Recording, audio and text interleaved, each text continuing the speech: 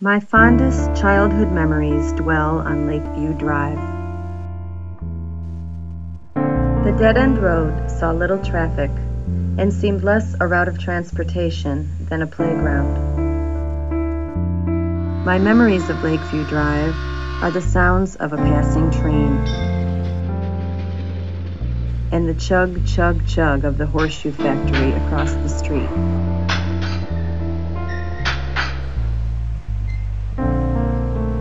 And the squeaking of the neighbor's swing set.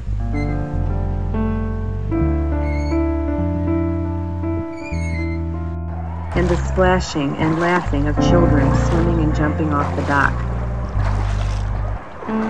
And the crack of the wiffle ball bat.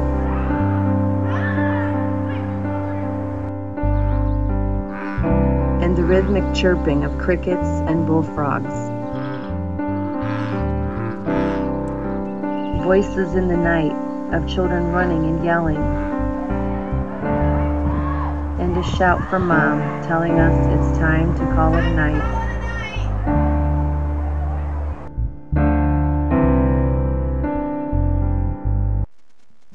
The playground is gone. In its place is a street. The children have grown up, stopping by occasionally, like a passing train. And the only sounds that remain are those of the crickets and frogs.